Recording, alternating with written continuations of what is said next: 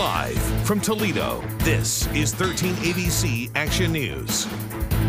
Well, it's looking as if Santa's really going to need Rudolph to guide his sleigh tonight to deliver presents to the good boys and girls across Northwest Ohio and Southeast Michigan. Good evening, everyone. I'm Mackenzie Keyline. I'm Joe Nugent. Lee and Diane are off tonight. This is shaped up to be one foggy Christmas Eve, and it's looking to stay that way into Christmas morning. First Warning meteorologist Dan Smith live in the First Warning Forecast Center. Dan?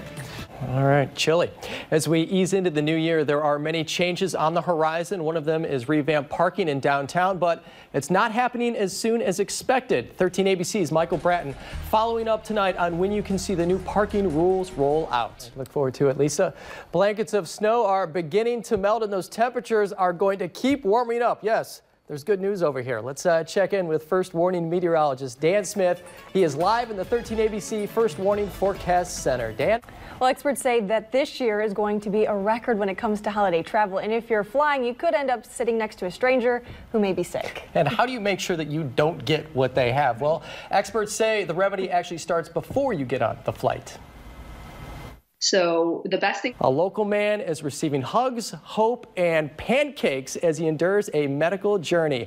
Today was the pancake breakfast for John Danford at the American Legion Post in Rossford, and dozens came hungry to help. Danford was diagnosed with stage 4 pancreatic cancer around Thanksgiving, and he had to quit his job. Today, the community stepped in to raise money.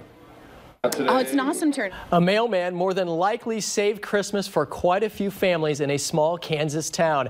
Check out these photos. The postal worker says he was driving down a rural road Sunday when his mail truck caught fire. When he realized he wasn't able to control the fire, he jumped into action, took the packages from the truck and put them on the side of the road so none of them would be burned. Firefighters say the truck was engulfed by the time they got there, and we're told the driver did remove each and every package just in time. Wow, how about that? Love you, Harley. Please come home.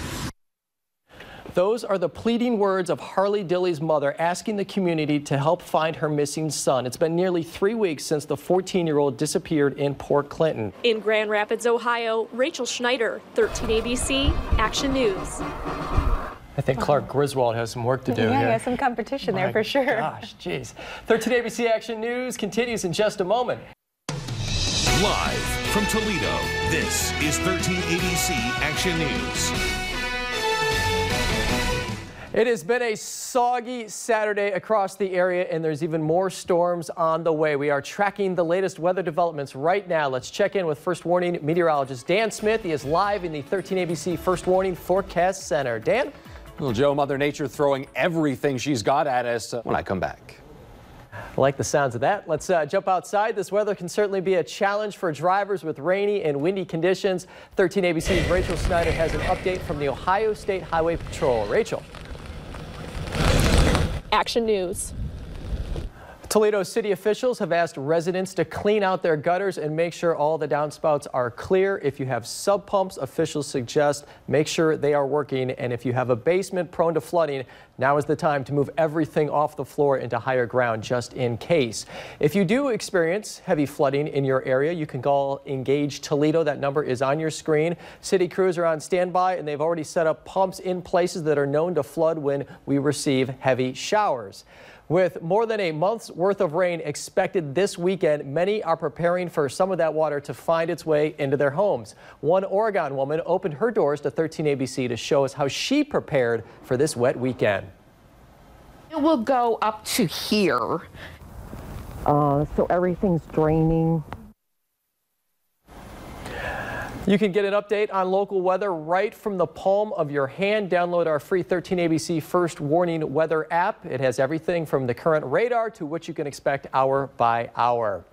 To our west, more than 950 flights have been canceled at O'Hare Airport in Chicago as the city braces for the storm, one that could drop more than a half a foot of snow in some parts. Ice has already started to form on some roads around the city.